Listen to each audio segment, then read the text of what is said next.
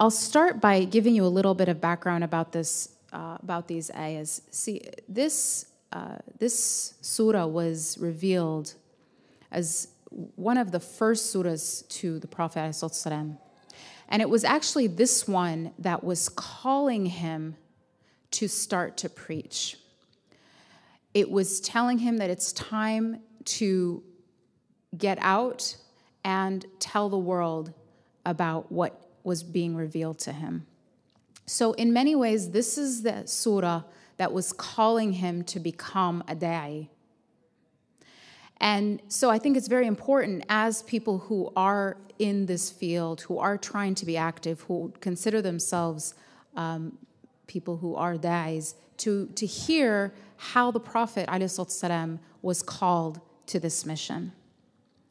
So this is my reading, not a tafsir. I'm not qualified to do that. But these are my reflections and my readings from my life experience on this message. Bismillah ar-Rahman ar-Rahim. Ya ayyuha al-Muddathir. So the surah starts out calling the Prophet ﷺ, Ya ayyuha al-Muddathir, which means you who is covered up, you who is unfolded. And this is a really important point because the first reaction that the Prophet had, ﷺ, to being called was to hide from it, was to seek cover from it, was not to run to it, but to, in fact, run away from it, was to have fear of it because he understood the gravity and the responsibility of this call.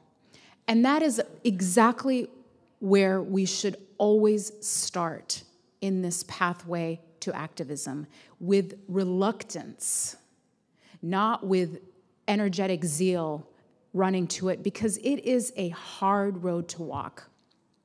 It is not fun, it's not glamorous, and if you're doing it for the right reasons, you will see very quickly that you will have so many obstacles and very little glory. There are small moments where you might feel like you've done something that gives you some satisfaction, but those are few and far in between. And this is from personal experience. So if you are not starting this path with incredible reluctance, then you have to check your intentions. Because if this is for any other reason than a reluctant acceptance of responsibility, then I would advise you not to take this path. قُمْ فَأَنذِرْ. Rise and warn. And this is really the second important message. He was asked to rise and warn, not rise and convert, not rise and bring about results. The message he got was to rise and warn. And that's how we have to think of ourselves, as warners or as messengers and not missionaries. Our role in whatever field we're in is obedience and delivery of a message, not outcomes. And this should really help us relax. It's actually perhaps the balance of the first message, which is you should go to this with reluctance. The second thing is it's really not up to you to bring about results. No one will hold you accountable. I mean, maybe people around you, but when you stand before Allah, what you will be asked about is, were you obedient to Allah? Did you have the right intentions? And did you give it your best effort? But you will never be asked about the outcomes. So ask yourself when you're in this work about your obedience, not about the outcomes. And this is incredibly important because as soon as you attach your heart to the outcomes, you will fall into all the traps of shaitan. This is exactly what he wants you to do. Because when you take the outcomes as your responsibility, you will resort to a mentality of the end justifies the means. And I've seen it every time. Don't take the outcomes as your role, because they're not. Whatever happens as a result of your effort was not because of you. And whatever didn't happen, even though you worked your hardest, is not on you to blame. Divorce yourself of the outcomes. Be a warner. Be a mailman, not a missionary. You will be asked, did you deliver? Not, did the person open the letter and read it and understand it and believe it? That's not your role. Your role is only to have effort and intention. وَرَبِّكَ فَكَبِّرْ. And this really goes along with this same idea. Glorify your Lord. You have to be in this work because of the glory of Allah. Not for your own glory, and then I'm going to add, not for the glory of your group, your organization, your movement. It's fine to be organized and work in a group. There's nothing wrong with that. It's fine to be a part of a movement. There's absolutely nothing wrong with that. But don't lose sight of why you're working. It's to glorify Allah, not to glorify any brand. Your brand, your group's brand, your movement's brand. And again, as soon as people lose sight of this, you have Muslims competing with each other for something they should be cooperating toward. When I see a community, for example, with 3 different Muslim organizations going after the same group of people, trying to get them to go to a different mosque during Ramadan for Qiyam al-Layl, this is when you really realize that the brand has overtaken the mission. If people are praying Qiyam al-Layl in a masjid, let them pray it in that masjid and go after the people who aren't praying. It's not one zero-sum game. When we're competing over the same worshipers, we're losing sight of the point. There's so much work to be done that when we start competing with other Muslim organizations, trying to do exactly the same thing, then we're putting our brand before the mission. We're not glorifying God. We're not doing the work for the right reasons. Don't compete for the same goal. Cooperate for the same goal. And the way we do that is to never lose sight of the fact that we are trying to glorify God, not our own brand, not our own organization, and not ourselves. وَثِيَابَكَ فَطَهِّرْ. Now, this has a lot of different meanings. One, wow, already 5 minutes left. Just speed through. One is purify your clothing, or literally your garment. But another is your inner self. Purify your heart. I'm going to go with the second meaning because it's so essential in this work. You have to do the hard work of your daily purification. Don't leave the house without your morning dhikr.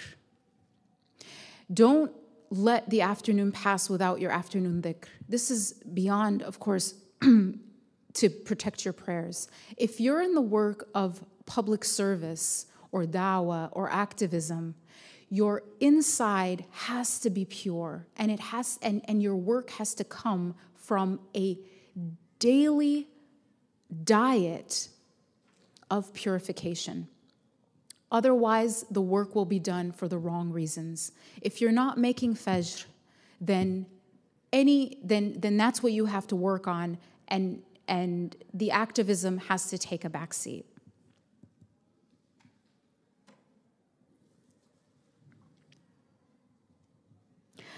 وَالرُّجْزَ فَهْجُرْ. And this is talking specifically about a rujz, which was the name of an idol during Jahiliyyah. And it's telling you to shun this idol.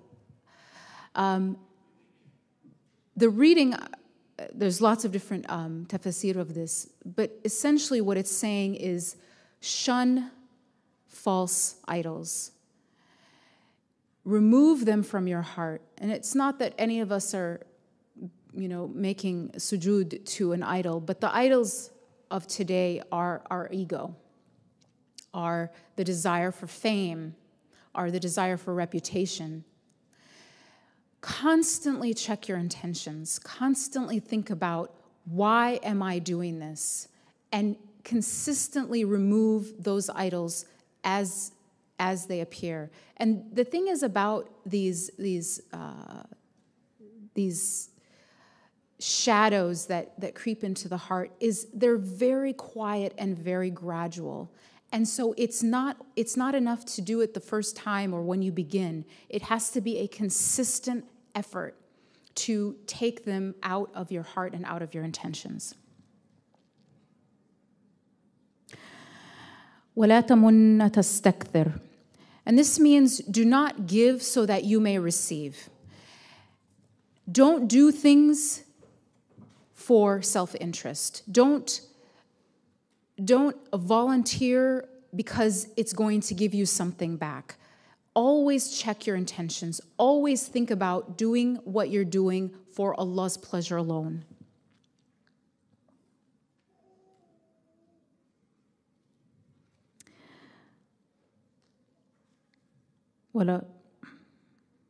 And then finally, the final message in this tafsir.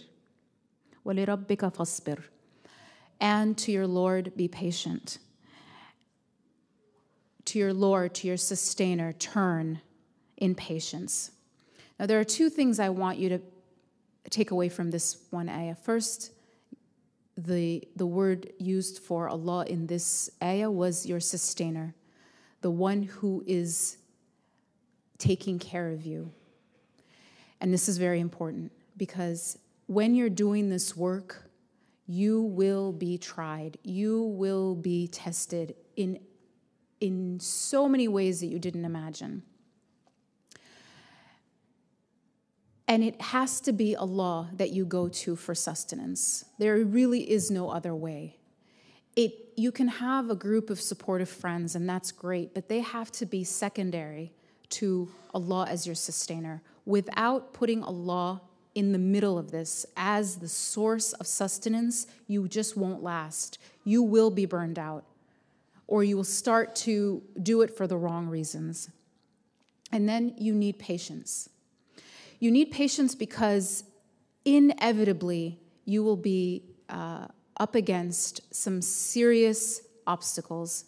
And the one that I want to talk about, and the one that I always mention, is, among many other things, you will face slander. Slander is almost inevitable if you have a public role. Now, how should you deal with slander? As one of the many things that will come up. The first thing is feel some rest in your heart that you are joining the ranks of the greatest people in history, because every single prophet faced slander without exception. Every single person calling to the way of Allah or working for justice faced slander. So you're among the greatest and the best people in history. The second thing is be grateful for it. And one reason to be grateful for it is it's taking away sins.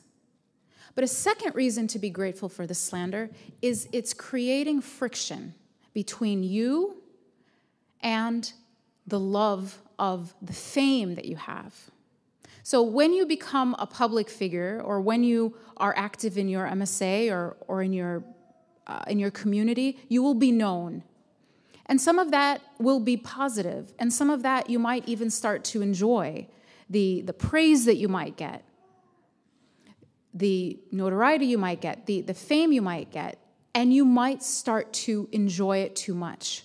But the slander is great because it creates a friction between you and attachment to that fame.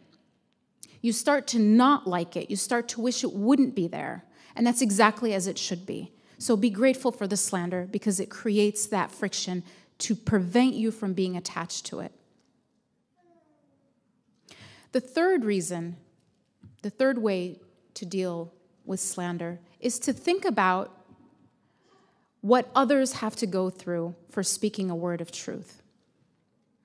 If we have to deal with trolls on Twitter, they're facing tear gas and tanks. So there's a humility that we have to take in and be grateful that the slander that we're dealing with is far less in seriousness. It's not a threat to our life. We can turn it off. It is possible to simply